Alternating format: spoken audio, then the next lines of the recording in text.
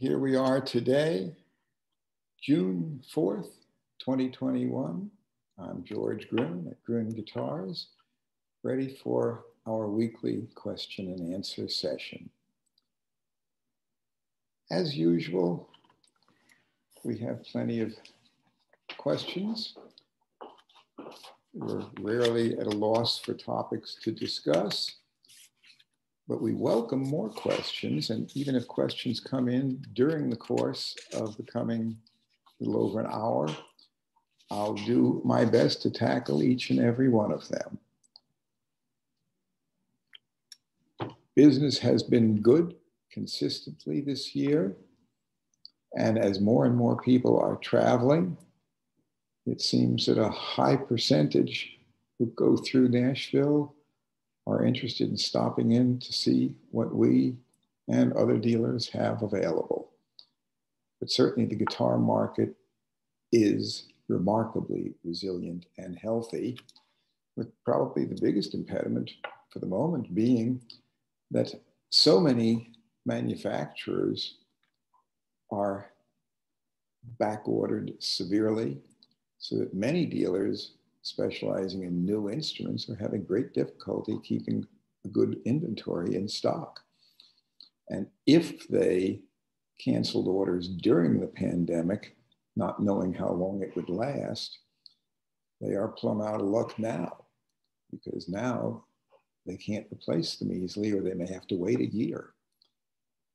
We are currently receiving many instruments that we ordered at the January NAMM show of 2020. But very shortly after that, of course, everything shut down. So here we are already in June of 2021, and some of the instruments that we ordered at the NAMM show in January of 2020 are arriving now. And we're glad we didn't cancel those orders. But the vintage instrument market is healthy, and the new instrument and general used instrument market is also proving to be remarkably healthy with good, strong demand. And we are still getting some fun toys in. I have two things that just have come in recently that I'd like to show.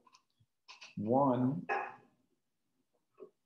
a beautifully conditioned 1957 D28 Martin with magnificently figured Brazilian rosewood.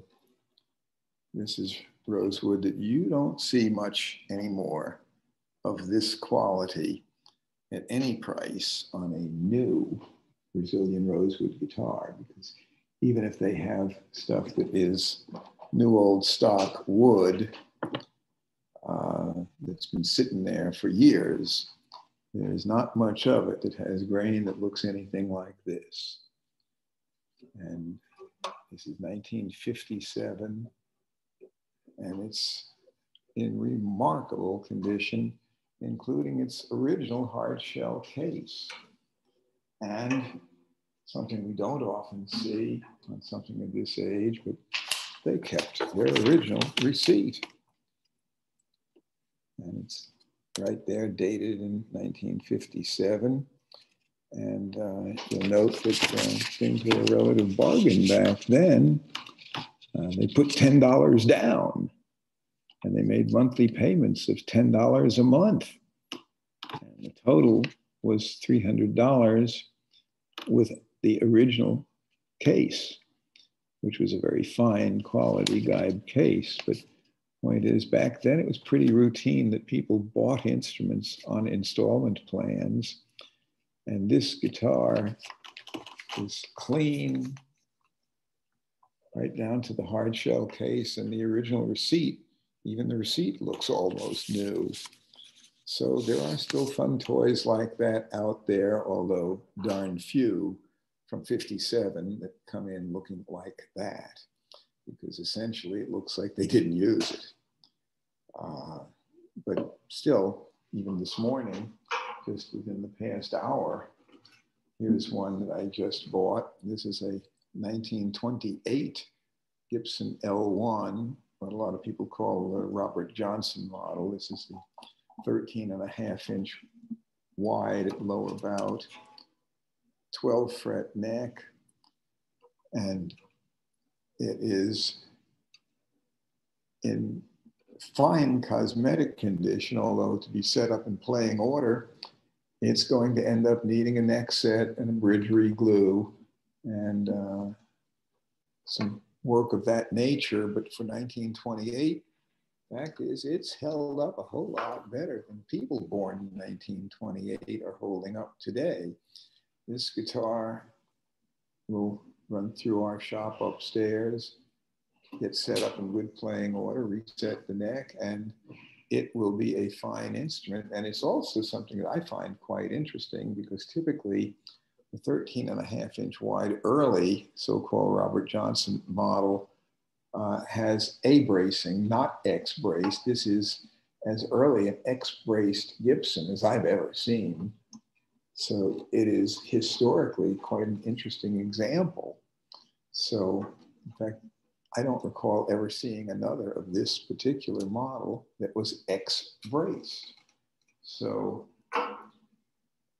aside from the fact that it's a really interesting, nice guitar, it's also a good learning exercise for me to discover that, by golly, they're not all A-braced. There's an example of a very early X-braced Gibson that I was not expecting it to be that way. I had seen photos of it previous to it being brought in today, but I'd never expected at all that it would be X-braced, but that was made in 1928 and is a historically very interesting guitar as well as being a good instrument. So we have questions from our listeners. John Parsons asks, do you have more Sinker quadruple O Martins customs on the way soon? And the answer to that is yes. We ordered them in quantity, and we have both 14 fret model quadruple O's measuring 16 inches wide with the Sinker mahogany neck block, interior linings, back and sides. And Sinker wood is from Belize in Central America. It was cut just floated down the river after being cut, but it was cut from between 1870 and 1920, so 100 to 150 years ago. And when they would float it down the river to the sawmill, about 30% of it would just disappear. It sank. And that being before the invention of sonar to find it or scuba gear to go after it makes that stuff very special today, because underwater it is well preserved. It's in remarkably good condition, just needs to be dried out, which even if you cut a tree down as a live tree right now, you don't just stick it in the kiln and have it ready in 2 weeks. That wood needs to be seasoned before it's going to be structurally stable. This wood, once it's dried out, is stable and can be used very soon after being dried out. And it's very slow grown, dense virgin forest wood. It was in a dim setting and grew slowly. So it's denser and stronger than typical secondary growth wood. That's something true of spruce or numerous other species. Anything that's grown in a more open setting where it gets lots of light, plenty of moisture, grows easily and quickly, is not going to be as good as trees that grew under greater stress and really had to struggle and grew more slowly. But at any rate, the simple answer to the question is, are we getting more, is yes. We have a question from Paul. It says the attached photo, here be the attached photo.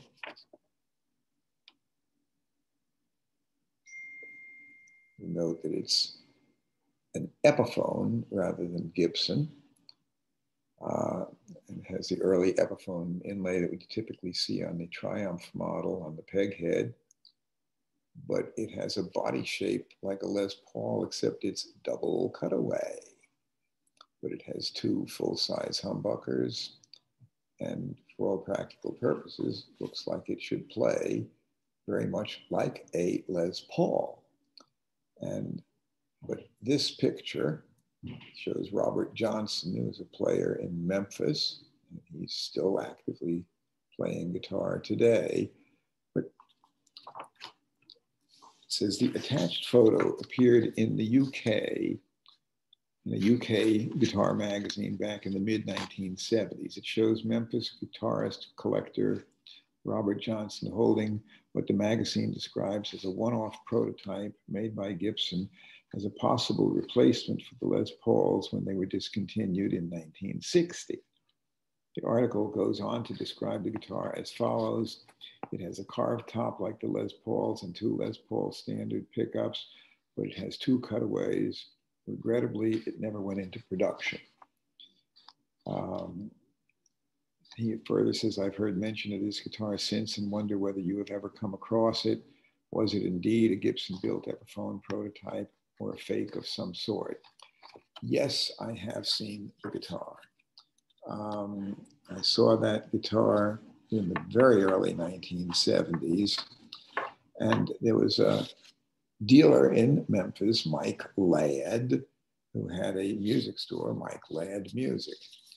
And right around 1970, he went up from Memphis to Gibson in Kalamazoo and was shown and ended up purchasing a bunch of instruments, some of which were not even fully finished, did not even have lacquer or pickups on them, and some which were fully finished.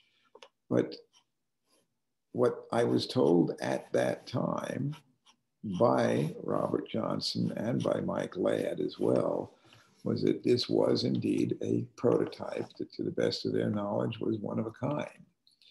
And he had quite a variety of interesting oddballs, which back in the very early 70s, most folks didn't know much about what to do with or how much they might be worth.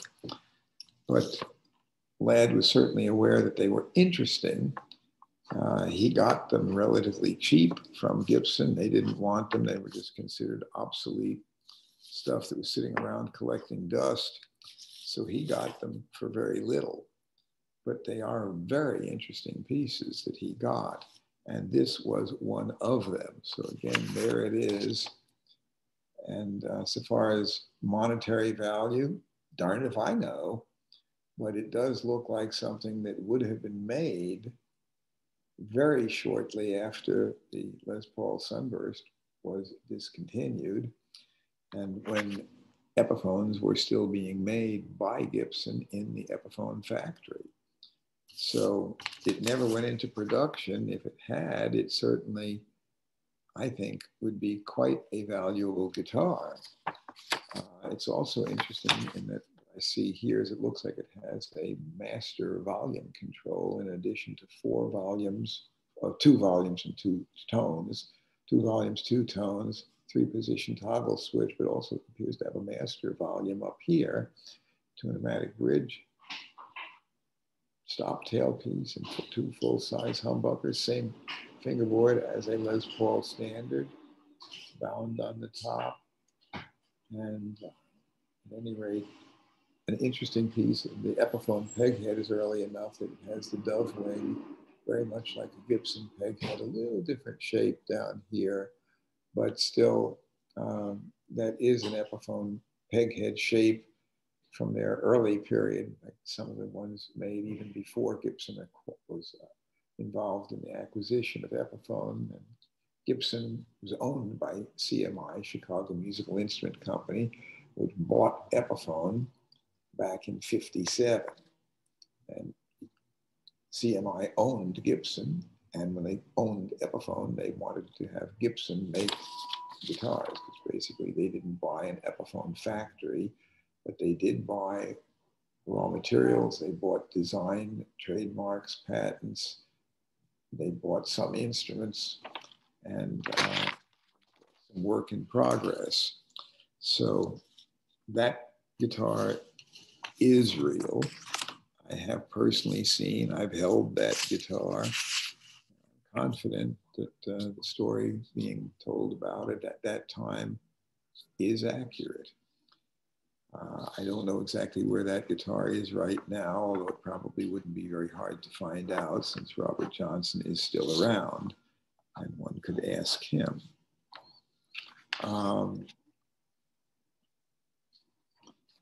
Jeffrey says, legend has it that Stradivarius cut wood only in the winter so that most of the tree sap has returned to the roots. Moon spruce are trees harvested from the Italian Alps within the last quarter of a waning moon, when the lessening magnetic pull of the moon allows the sap in the tree to rest. Stradivarius' master journals from the 1700s show that he believed these two factors, winter harvesting and cutting during the waning moon, made the wood stiffer and more resistant to changes in atmospheric moisture, and hence the term moon wood. Have you heard of this legend? If so, have you ever come across a guitar top of moon wood? Well, Larrivee is currently marketing guitars, which they are calling moon wood tops. And it is alpine spruce harvested under at least conditions during the winter. It's old growth wood that's very fine. So far as how much the magnetic pull of the moon, and I don't think it's magnetic pull anyway, it seems to me it would be gravitational pull. It's the gravitational pull of the moon that causes ocean tides. And the ocean tides certainly show that the moon does have significant gravitational pull, not magnetic, because a magnetic pull wouldn't make sap go up or down. And for that matter, with magnetic or with gravitational pull cause, it doesn't really make any sense to me. The waning moon, the phases of the moon are caused by the sunlight hitting the moon, and that you have the phases of the moon from the new moon when it's dark to the full moon when it's fully lit. But that has nothing to do with the positioning of the moon versus the Earth. As the Earth rotates, one side of the Earth is closer than the other to the moon, and that produces daily tides. But the phases of the moon would not impact either the magnetic or the gravitational pull of the moon. And the Earth rotates daily, or constantly. It takes 24 hours to rotate. And so the whole thing about the moon wood, to me, makes no sense.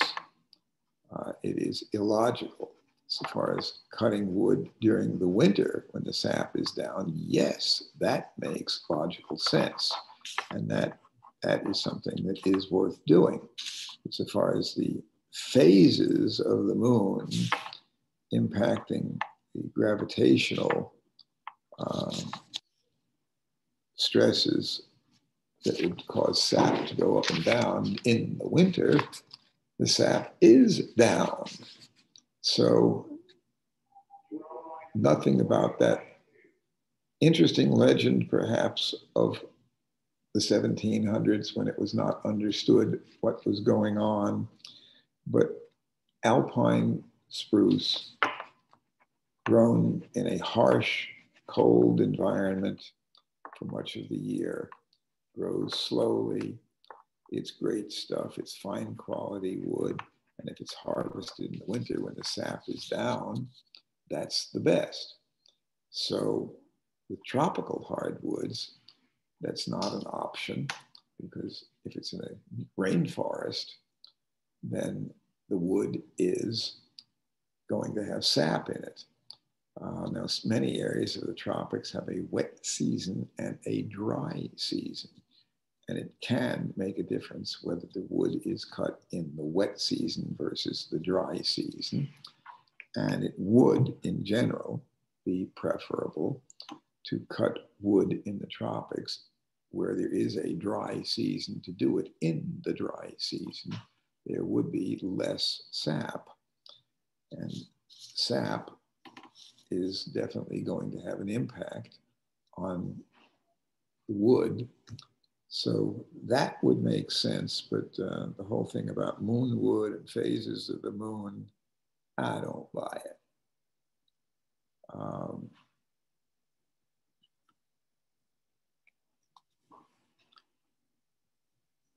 Pete, I may have the opportunity to purchase a 1930s Martin archtop with a round sound hole. And then he says in parentheses, L5 question mark. And no, it wouldn't be an L5 because L5 is a Gibson model, but Martin did make archtop round hole guitars from the late 1931 through actually early 33. Martin made archtop round hole guitars, and then the same models were continued as F-hole guitars from 33 through 42. Says, not having seen or played the instrument, I know the owner has taken good care of it, but of course won't buy it sight unseen. Wondering what I can expect from it for sound and playability, and what should I look for to help determine its state. What is the most common problem with them? Well, looking at any vintage guitar, one should always check structural stability as well as originality. And regardless of whether it's an arch top or a flat top, you're going to want to look to see that is it fully original or has it been modified? And there's so many different ways in which one can be modified that I can't tell you in the space of a few minutes everything possible to look for. But clearly we want to know if it has been reworked or not. If it has not been reworked, we still want to know structurally, is it stable? And does it have any problems that have occurred over time due to the fact that it's had strings on it for however many years this instrument may be old? You could easily have an instrument maybe 50 or even 100 years old, during which time things shift, just like that L1 that I picked up and showed earlier this morning. That guitar will need a neck set, and it will need the bridge to be re-glued. Now, that's not a kiss of death. That's things that can be done where it turns out just fine. But some instruments may have severe warps, and if the bridge coming loose and they didn't loosen the strings, it could have torn wood out of the top, or if the braces came loose, it could have warped the top to make it for a very, very difficult restoration later. So some things are normally expected on a guitar that's pre-World War II, or even from 1970. These days, 1970 was 51 years ago. 51 and a half years ago right now, for the start of 1970, when I opened up my shop. Well, guitars made then often enough have problems. Neck set angles, braces, bridge regluing, sometimes binding shrinkage, sometimes pick guards that have deteriorated or bindings that have deteriorated. So there's all kinds of things to check for, but the point is, we do not assume when a guitar is 50 or more years old that it needs no work, even if it looks cosmetically fine. But on Martin arch tops, they're pretty sturdy. The top is thicker than on a flat top guitar, so it's less likely to be warped. Also, on an arch top, the bridge is movable and the pressure is downward on the bridge, whereas on a flat top, the bridge is being pulled up because the strings go through the top. But on an arch top, we just happen to have an arch top, Martin, right in easy reach. Let me just reach over and get it. Since this, as we're talking about one, here be one.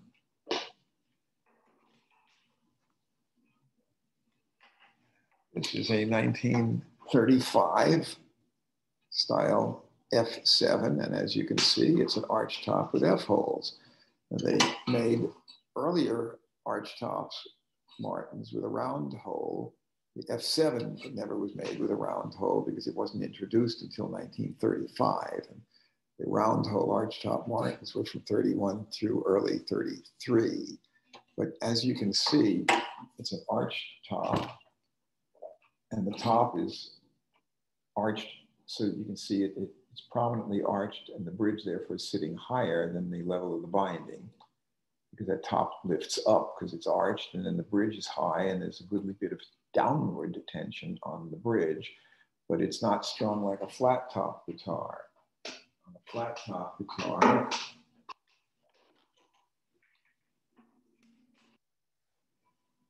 such as the 57 D28 that I showed you, you'll note the top does not have, it's just the barest, slightest bit of arch, which is deliberate, because if you make it absolutely flat, then it has no room to flex up and down with changes in humidity. If it gets dry, it will simply crack. But the top is relatively flat, almost flat, with just the slightest of little arch. And the bridge is glued to the top. The strings run through the bridge, and therefore they're pulling upwards, so that there's upward pull, torquing that top. There's no such torquing of the top on an arch top. The pressure on the bridge on an arch top is straight down, but the pressure on the bridge on a flat top is torquing up. So on flat top guitars, you have to watch to make sure that the top is stable. And again, if it's pulling up, that doesn't mean it's not repairable, but at least you should be aware that repairs will be needed in many cases. Martin arch tops are generally pretty sturdy. So far as what can you expect of the sound on a flat top versus arch top Martin, they're very different. And the arch top Martins were not commercially highly successful in their day. They wanted to compete with Gibson and Epiphone, as well as D'Angelico and Stromberg arch tops, but those have carved top and carved back. They have an elevated fingerboard, which can compensate the neck set angle, so that it's not as steep an angle as on the arch top Martin. So the arch top Martins have a very steep neck set angle. And in general, they do not have the power of a Martin flat top, nor do they have the power of a good Gibson or Epiphone arch top. So they were not highly successful when new. They do have good tone, but it's a different tone that most of the jazz players were not really looking for, and that frankly, most of the flat top players weren't looking for either. So they just never really hit their stride as a highly marketable item when new, but they certainly are collectible today. But also, if you're buying something sight unseen, it says, I know the owner is taking good care of it, but of course won't buy sight unseen. Yeah, sight unseen is a problem, unless of course you're getting good photos and have approval privileges, which dealers such as us do. And we're certainly not alone in that respect. Almost every reputable dealer of vintage and used instruments does offer approval. They may differ in some respects on their approval policy, how long they let you try it out, but we don't expect people to pay thousands of dollars for an instrument that they've never seen, never heard, and have to commit unconditionally without having played it. Because I can assure you that often enough, they are not quite as represented. Even in the case of the very nice, interesting L1 that I just bought this morning,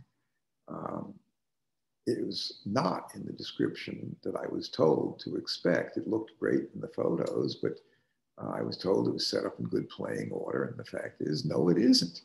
It's going to take over $1,500 of work, in fact, closer to $2,000 plus, to put it in the condition that I would like so far as making it eminently playable, but everything it needs is absolutely doable where it will come out perfect.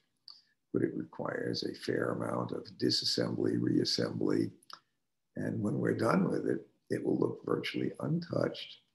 It will play great. It will sound great. It will be wonderful. It'll be collectible, but it's still a lot of work. And if you yourself are not skilled at doing that kind of work and don't know who to take it to, it's important to take it to somebody who is truly skilled, knowledgeable, and has integrity to do that kind of restoration work. Because if it's done poorly, not only will it cost you money to have the work done, but they will have devalued rather than improved the instrument. If it's not done well, they can ruin it. We spend sometimes, I think, at least close to 50% of our time in repairs upstairs is undoing previous botched work that was done by amateurs or people who may have even had hung out their shingle and said that, yep, they're a pro at this, when in fact their work would not pass our standards. So there are some very good ones out there, but guitar repair people are not all equal. John C. says, watching the video view and your prized Lloyd Loar signed L5, it appears that the finish has no checking, which is that correct? And if so, are there certain conditions for storing vintage nitrocellulose lacquer finished guitars that would inhibit or retard the process of finish checking? Well, looking at it on screen, I don't believe you'd see any finish checking on that guitar. Also, it's a varnish finish rather than a nitro lacquer finish on a Loar. And it doesn't check the way lacquer does, but it still does, if you look at it really close, have a little network of very, very fine lines that it's like looking at the surface of a really old painting. There is some finish checking, but it is minor. And it certainly, if anything, it only just adds to the general patina and look of the guitar. It's gorgeous. It's not scratched up. It's in excellent condition. I find that guitar a joy to play, and I'm very pleased to own it. I would say I'm pleased to be its custodian, because I'll be 76 in August, and with proper care, that guitar is going to outlast me, my children, my grandchildren, and probably my great-grandchildren. I don't have any great-grandchildren yet, but the point is, with proper care, there's no reason why that guitar can't last 2 or 3 more centuries. So proper humidity is critically important. Between 40 and 50% is good. Temperature control, you certainly, it can survive happily in temperatures that go lower than your comfort level. For example, the guitar is perfectly happy, probably at 55 degrees, which if you are at 55 degrees and you don't have warm clothing on, you're going to be very uncomfortable. The guitar is perfectly comfortable in a wider range of temperatures than we are, but really high temperatures are bad for guitars. And very low humidity or very high humidity is also bad for guitars. But in general, between 40 and 50% humidity and temperatures at which you yourself don't feel at all stressed. So I would suggest temperatures below 80, and preferably ideal temperature range is probably 60 to 70, but certainly 75 shouldn't hurt it. But in the winter time, when you're running heat, if it's really cold outside, the humidity indoors is likely to be very low. And in the summer, when you're running air conditioning, even though the air conditioning takes a good bit of humidity out, if you're in the south, the that's going to really get it rather still damper than maybe ideal. If it's here, if it's 90% humidity outside, the air conditioning is not likely to get it down to ideal humidity. So you may need dehumidification in the summer. But if you're in Arizona or Colorado, where it's very dry, in the summer you're running air conditioning, and air conditioning tends to take what little moisture there is out of the air. So it can be too dry. It depends on where you live and what time of year it is. But temperature and humidity control is important. And not just for finish checking, but just for general health of the wood as well as the finish, and for the guitars to be consistently set up in good playing order. You don't want things to be moving around, and you certainly don't want wood to either expand or contract dramatically with changes in humidity. And that potential is most certainly there if they don't receive the proper environment.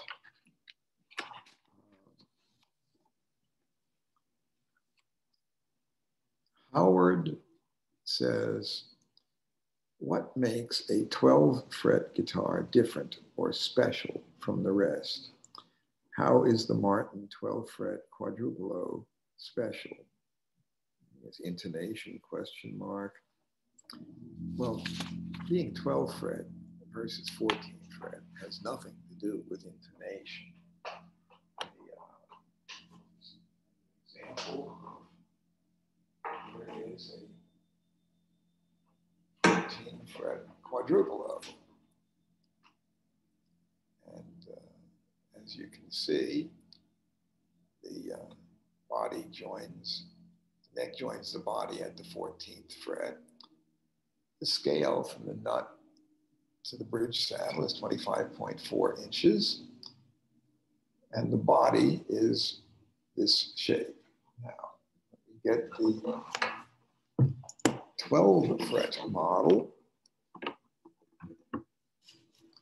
Here be a 12-fret quadruple O. It has a slotted peg head, which has nothing necessarily to do with scale, or you can make a 12-fret guitar with a solid peg head or a slotted peg head. There have been some guitars made with a 14-fret neck and a slotted peg head, but usually the slotted peg head is traditional on 12-fret. But as you can see, this body joins at the 12th fret, whereas the other one joined at the 14th. This body is actually 2 frets longer. The bridge position with respect to the end of the guitar here is the same, and the lower bout is essentially the same on the 14th fret and 12th fret Martin. But the upper bout here is 2 frets longer, which also gives it this more slope-shouldered rather than the squared off shape. If you just lop it off 2 frets, you end up with the body shape very much of the other one.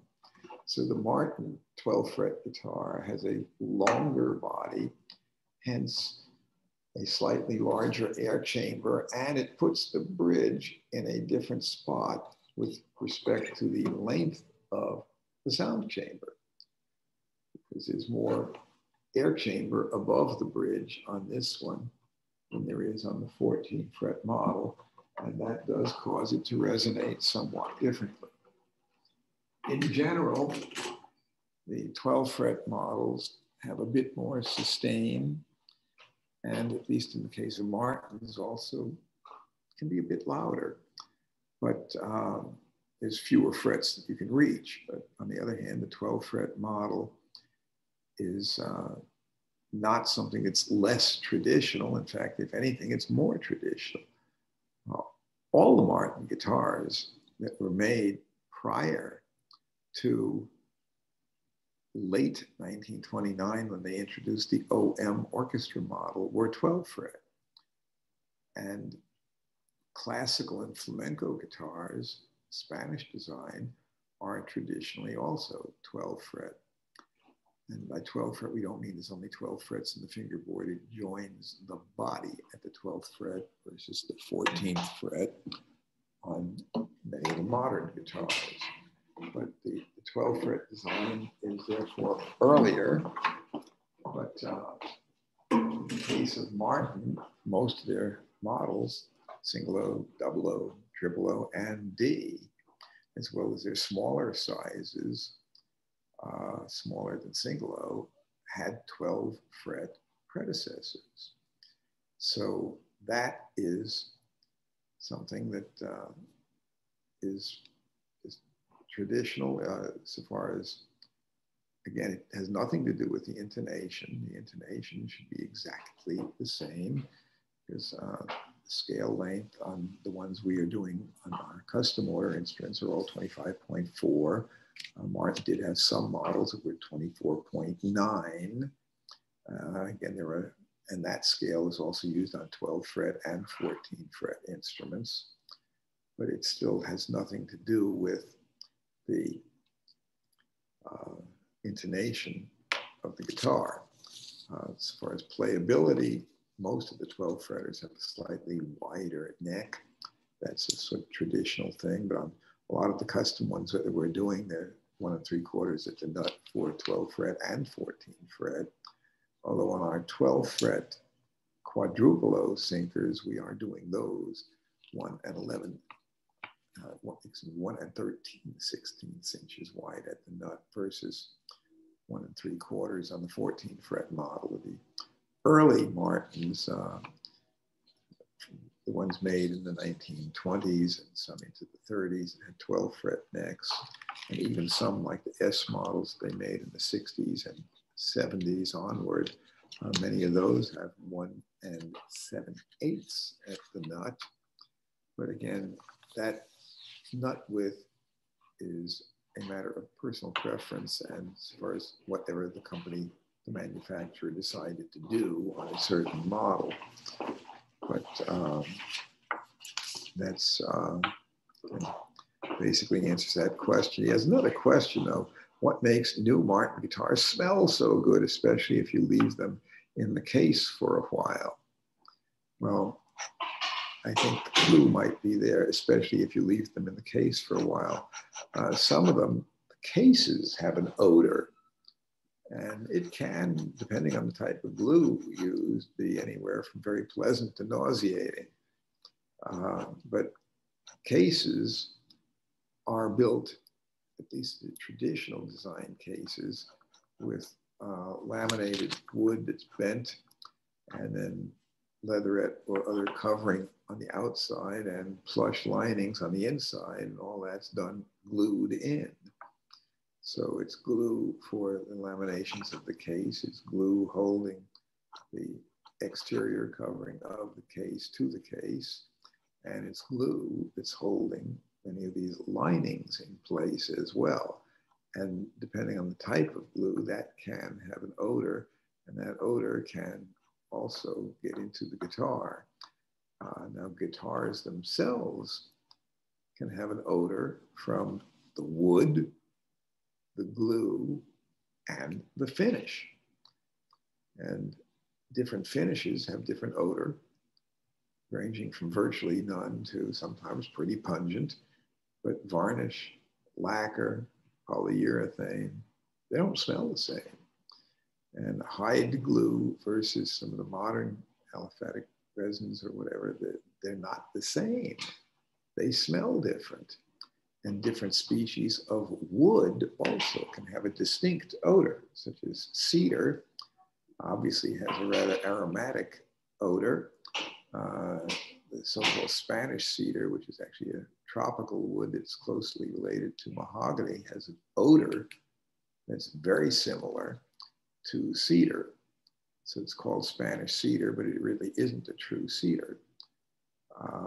But again, a lot of Spanish classical guitars that have Spanish cedar necks with a Spanish design heel, that neck extends into the body, and that has a strong odor, which can be quite pleasant. It's like opening up a cedar chest. Some people wanted their closets lined in cedar in the old days, kept some of the moths out.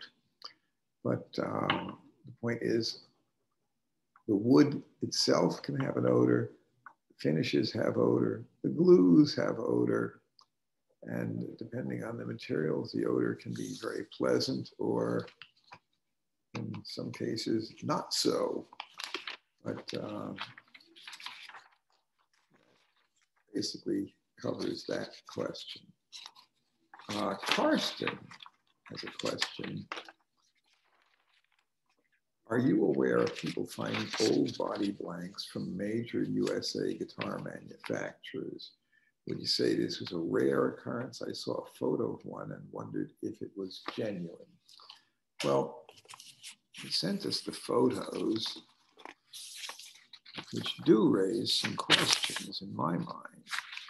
One, I've been to the Gibson factory and I didn't see any wood that was stamped with the company name on it. Of course, that doesn't mean that they couldn't have done something in the past that I didn't see. Gibson's been in business.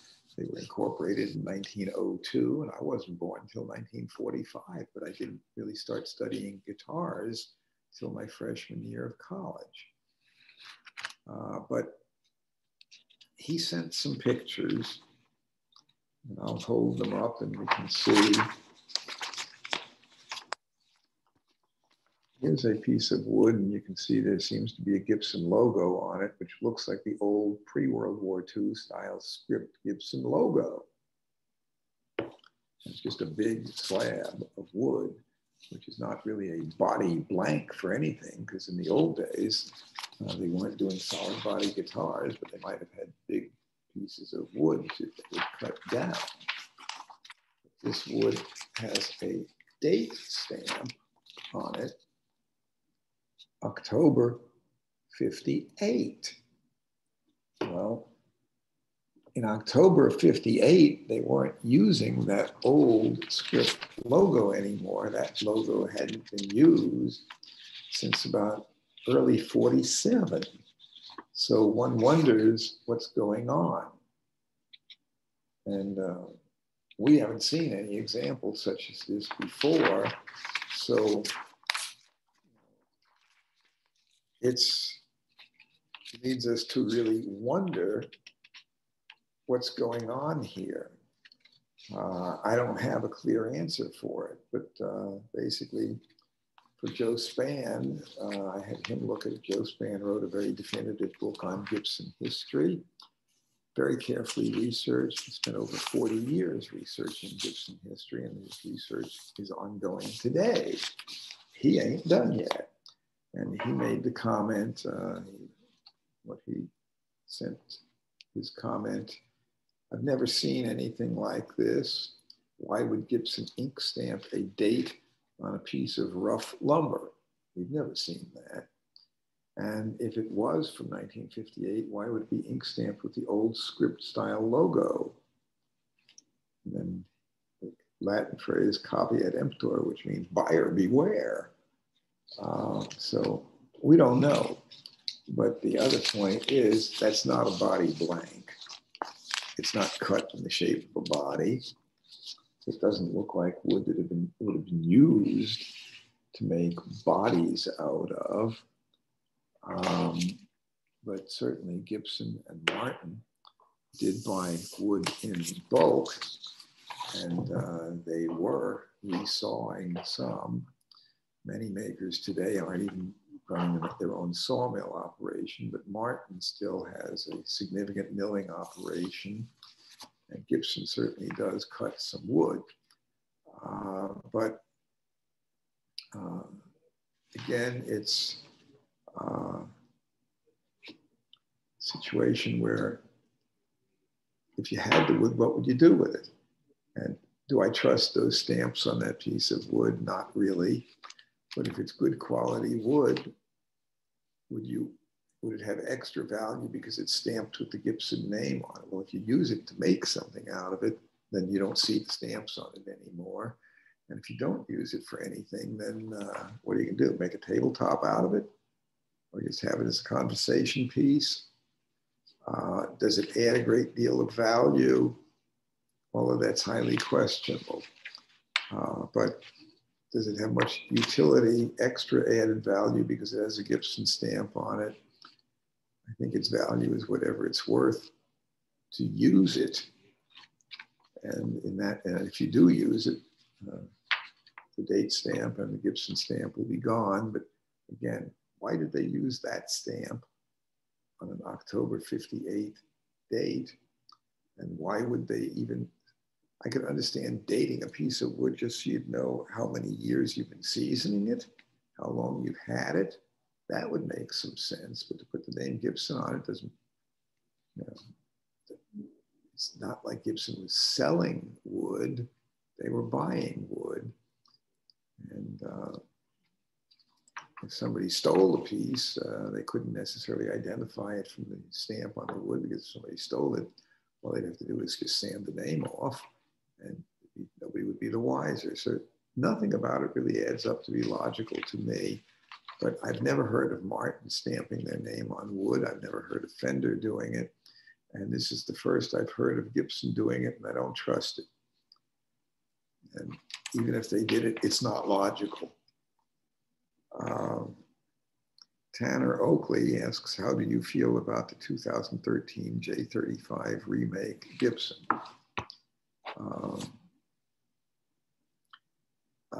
My recollection of it is when they did it back then, it was a rather nice guitar, but it cost an awful lot of money.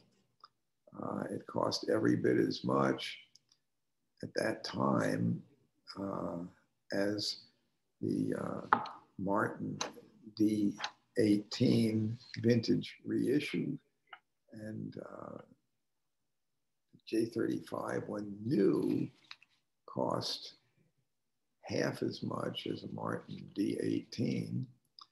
And the workmanship on them was not equivalent to a Martin D18. So when they made the first reissue that I've seen of a J35, that's back when Henry Juskowitz was the president of Gibson, and he's the one who mandated that it would have a very high price. I knew the luthier at Gibson who had designed the model, and he was rather shocked at how much Henry priced it at, because he thought that would kill sales. And we don't see very many of those. Now, Gibson is doing some flat tops now that are pretty nice and are actually more sensibly priced. So Gibson's current management has been trying to make some good sounding flat tops for prices that are actually logical. Richard H. Buse says, I've seen so many 2000s Martins with loose binding issues at the waist. What caused this obvious problem? And basically, it's going to likely get down to two issues. One, they don't make their own binding material, plastics, they buy it. And depending on who's making it, the chemical composition of that plastic can vary. Some makers change the formula, especially on things like Ivoroid, the imitation ivory bindings. They're flammable, and some of the production techniques in making it are carcinogenic, and it becomes a problem with even transporting it. It requires special shipping permits to send it, so they're looking for other formulas, and some of these formulas, when they try them, turns out that they shrink a bit. And if you're trying out a new formula binding that you think, according to the manufacturer at least, you're told it's great, it won't cause any trouble, it may turn out that they just weren't so sure about that. It's one reason why you see a lot of crumbling bindings on instruments made in the 1960s, Gretsch bindings, and even earlier on some of the Angelicos and Strombergs, they had plastics that just deteriorated. They didn't know these were new products. They thought would be very chemically stable and it would last darn near forever. And it turns out, nope, not really. Some of these things shrink. Martin pick guards also used to be glued direct to the top. and the nitrocellulose formula would shrink and could cause cracks in the top, because if it was firmly glued to the top before lacquering, then that glue bond on the pick guard to the top was very, very strong. If the glue had no give to it, and the plastic shrinks, something's got to give. Either the top's going to crack or the plastic's going to crack. And it turns out that in the case of the pick guards, they were stronger and had more pull than the top could handle, and often enough it would crack the top on either side of the pick guard. But at any rate, why does the binding shrink? One, it can be the composition of the binding, and two, it can be also the interaction of the binding and whatever kind of glue they use to adhere it. If they use a glue that chemically interacts with the binding, some of those things can result in problems. So it's a matter of type of glue you use, chemical composition of the binding, and sometimes the chemical interactions between the glue and the binding, and also as to whether it adheres well to wood. Some glues work great on plastics, but don't really adhere plastic very well to wood. And if they try out some new ideas, then there's sometimes problems. And Martin did have some problems. They did cover it under warranty. I'm not seeing very many problems in that regard now. But in general, the quality of Ivoroid available today is not equivalent to the kind of Ivoroid that was made during the 1920s and 30s. And some of that can be problematic. Dave Schmidt asked, did the sinker wood sink because of heavy mineral content? And the answer to that, I think, is actually no. Some of the heaviest pieces did sink, but it was generally, if they were in the water too long and got waterlogged, they could sink. And that's true of mahogany and numerous other woods. That there's sinker wood in the Great Lakes, particularly in Lake Superior. And sometimes in storms, the wood could fall overboard on a ship. And some of that, when it was in the water long enough, sank to the bottom. And Lake Superior is very deep. And at the lower levels, there's no oxygen down there. And that wood would be preserved sometimes for literally hundreds of years. Even more stable than the conditions for the sinker wood in Central America.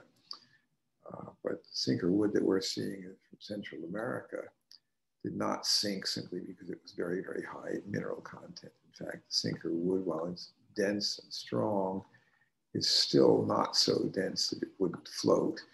It's not like it falls overboard and just goes straight to the bottom right away. It's if things get in the water too long and a piece just doesn't, it's in a log jam. If they don't have the manpower to get that wood in and out quick enough, stuff sinks. And when dried out, the sinker mahogany on the guitars we have typically is a little bit heavier than regular mahogany, but the grain pattern is quite different, and that's not because it sank, that's because it's old growth wood. So much of what we're seeing is really a result of old growth versus modern wood, rather than simply so much mineral content. But the fact is, it is true that some pieces of wood, depending on the environment and soil conditions, have much greater mineral content. So you can have the same exact species of tree. And depending on the growing conditions, how much light it has, what kind of soil it's in, how rich the soil is, the temperature, the length of the growing season, it can vary in weight almost as much as 50% from one piece to another. But growing in the same plot, it's likely to be similar to each other, but same species of tree grown in one latitude or one forest versus another where the climate conditions are quite different. The amount of rainfall is different. The temperature is different. There's more seasonal variation in temperature. This has profound impact on the wood. And so some has considerable mineral content and others much, much less so. In general, wood with a lot of mineral content, at least for backs and sides, works just fine. It's backs and sides primarily as a spacer. They don't contribute as much to sound as the back does, which is the back is a sound reflector. And, but there is vibration as well as reflecting going on. And the different types of wood do give very different sound. And what I can say there is that in general, rosewood has a deeper, darker tone than mahogany. Mahogany is more mid-range. And koa has a sound that is a little bit somewhere between the sound of maple and mahogany. Maple's a rather bright sounding wood, but these are generalizations. I played guitars with maple back and sides that I thought had great depth and power and dynamic range that were remarkably good. And I had one that came recently in that a real surprise to me, and that is a walnut guitar. And I'll get it down.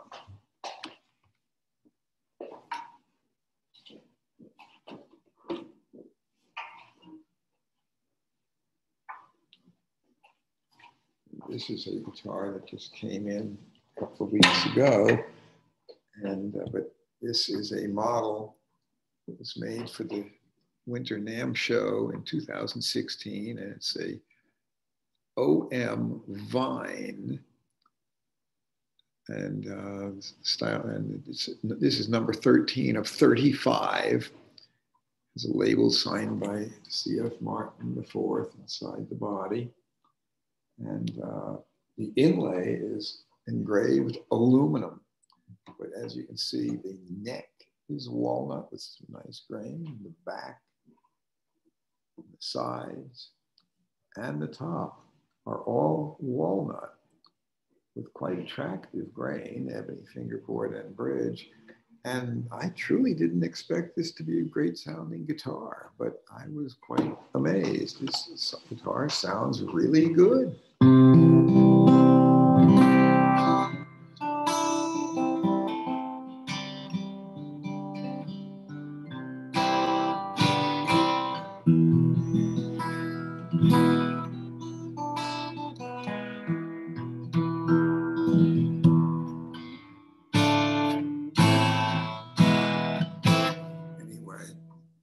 Surprise, surprise, it's good. And it's not better than rosewood and mahogany, but it's on up there. It's a quite remarkably good sounding guitar and has good volume, good dynamic range. I'm quite pleased with how it is. It's a learning experience. Again, I never expected that English walnut would give that kind of sound, but it absolutely does. John Contos says, hi, George, what are your thoughts on bridge and or bridge plate replacements on pre-1944 Martins? They definitely have an effect on price, but what about the effect on tone, assuming the repair work is top notch? Well, there's a bunch of people who seem to think that if you replace a bridge plate, that the guitar is just ruined. I do not agree with them. But not all repairmen are equal. If it's done well, to proper spec,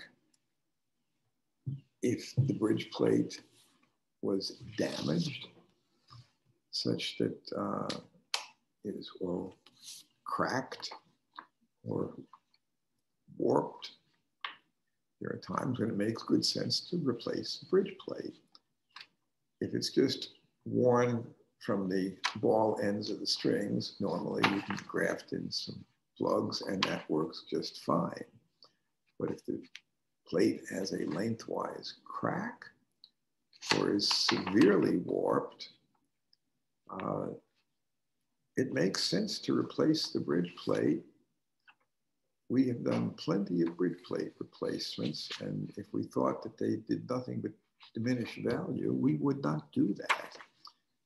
But we're not replacing perfectly good bridge plates. They have to be severely damaged if we're going to do that. And often the bridge plates that we replace are replacements that somebody else has put in and not done well. The original bridge plates were tucked into the bracing, and when that's not done, it will impact the sound. It still may be quite good, but it's not the way Martin did it. It's best to do a replacement that looks and functions like the original. But we frequently enough get questions about how much is it going to diminish the value of my guitar if I have it refretted? Well, if it has original frets, but they're worn out, they're not original specs, and you can't make it playable if they're worn too far.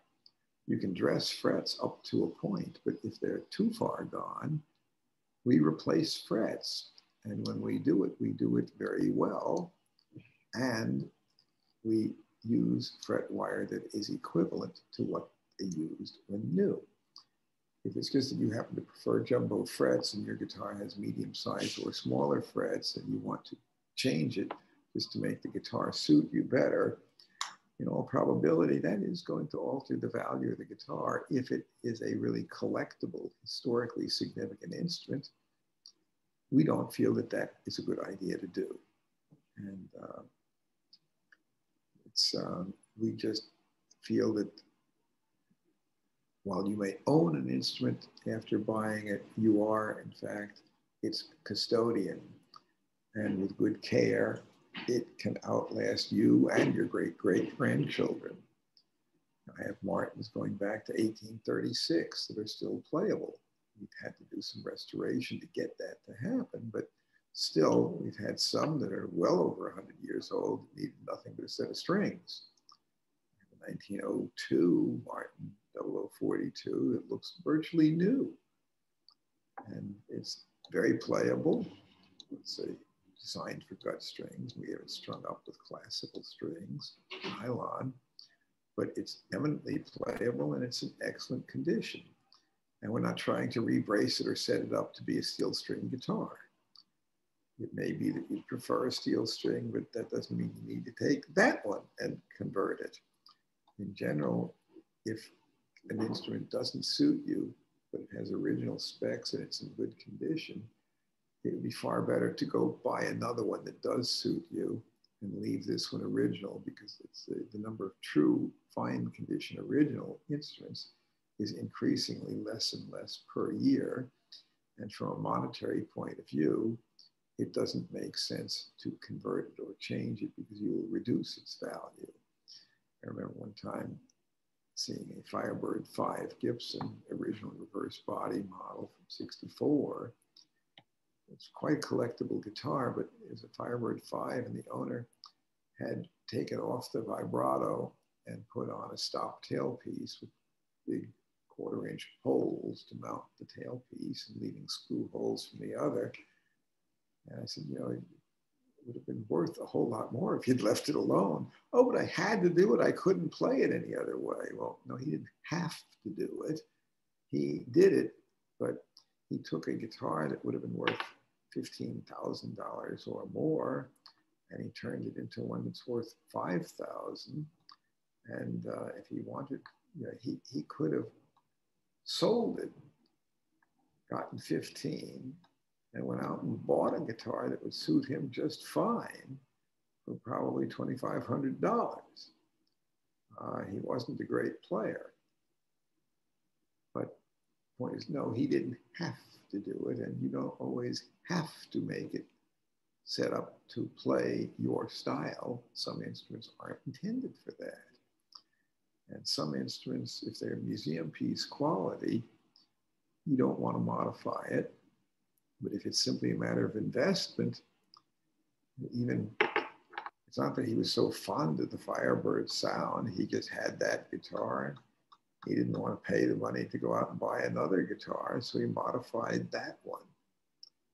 but receive usually the reverse. They get a guitar that is non-trem and they put a big Bigsby tailpiece or other vibrato system on it and put in extra screw holes and royally screw up a guitar doing that. The point is, there's some things you should not do to a vintage collectible guitar, and extensive modification is such an item. It's something we don't recommend doing. Jack Frost says, I recently purchased a Kalamazoo Oriole archtop, which I really like. What's your opinion on the Oriole flat top and mandolin? Thanks. Well, Oriole was a brand name used by Gibson on some student model guitars. They're basically very similar to the Kalamazoo, or actually some of them are Kalamazoo Oriole models. So they have the name Kalamazoo on the peg head and a little decal of an Oriole bird. The Baltimore Oriole is a type of bird that they have on the decal. And so it has that decal says Oriole. It's also Kalamazoo brand made by Gibson. And there's some of the nicer Kalamazoos, but they were still cheap guitars when new. They do not have an adjustable rod in the neck. Some of them do have X bracing, but most are the ladder braces. The archtop does have standard enough parallel tone bars as per other archtops. Has a pressed rather than carved arched top. And they're actually pretty good, but they're not. Are they as good as a Gibson brand arch top? No. But they are made by Gibson, and they were pretty good. The flat tops also are sort of the top level of Kalamazoo brand. So they're better than the typical Kalamazoo models, but they are still Kalamazoo brand. Made by Gibson, and those are late 30s, early 40s. Scott Richardson says, what types of picks do you prefer to use, both finger picks and flat picks, question mark. Well, you know, flat picks and finger picks are so different that it's not a matter of which is better, they're different. Most bluegrass and jazz players use a flat pick. A lot of folk players finger pick using either bare fingers or thumb pick and finger picks, or some of them use a thumb pick and bare fingers for the rest. And some people actually will hold a flat pick and also finger pick. So you can hold the flat pick here and you can use these two fingers and you can still do finger picking. And that can work just fine. I've seen expert players doing that. And again, it depends on the type of music you play and just the technique that you're doing. So that's, it's purely a matter of personal preference though. So I think that it's not like one is better than the other. They're simply different. It's like saying, what's better, classical, jazz, or flamenco? They're different types of music, and they each are valid. What's better, old-timey or bluegrass? Well, neither. It's a matter of which you prefer. Do you like blues? Do you like folk? Do you like classical? They're all excellent music, but people still can have their preference. And even within each of those genres, you can have quite a variation in technique that different players will utilize. And that's what makes this business so interesting. It makes it interesting to listen to so many performers.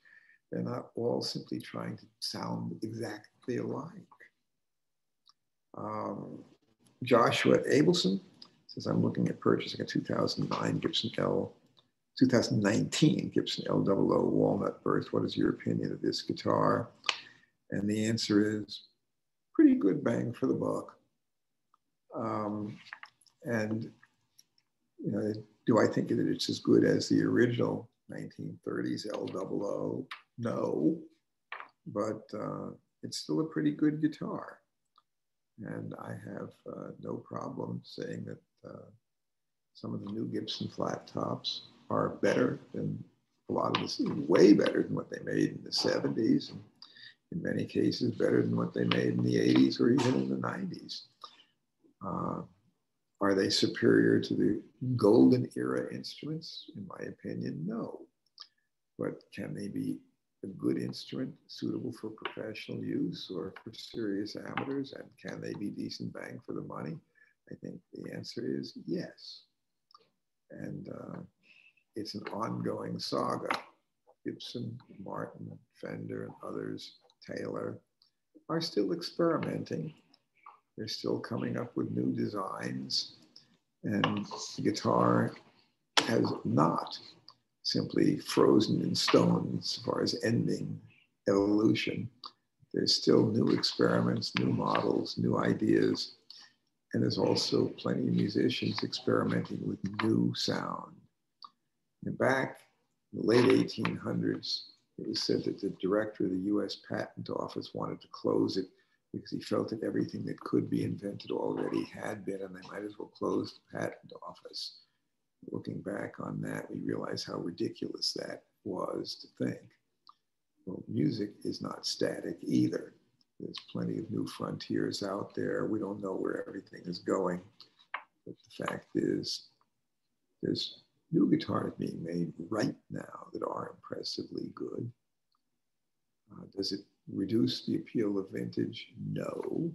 Although in some cases, there's a few vintage items such as resonator guitars, dobro guitars, and national guitars are, for the golden era vintage ones, bringing less money now than they used to. And most of the professional players are not using a genuine pre-World War II dobro or pre-World War II national. There's a variety of makers.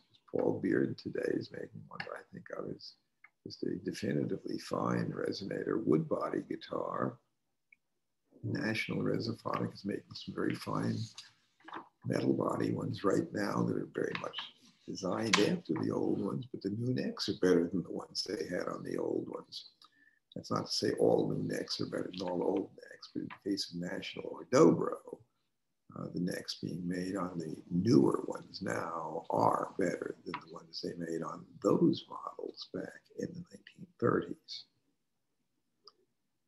There's one final question, and I'll be signing off. What do you think happened to the popularity of the Ovation acoustic and acoustic/electric guitars from the 1970s? They were everywhere on TV and at concerts back then. Now you never see them. My first guitars in 1979 Ovation 1111 Balladeer. Well, back when they first came out, Charlie Kaman owned Kaman Aerospace, which was making hundreds of millions of dollars in profit, doing government contracts and making helicopter rotors, among other things. And he liked guitars, and the Ovation Company was his play toy. He could put money in it, and it didn't have to be profitable. After he died, the heirs to the throne decided that this thing was a toy that never did make profit. Let's get rid of it. Also, early on, you saw lots of them because they gave them away as endorsements.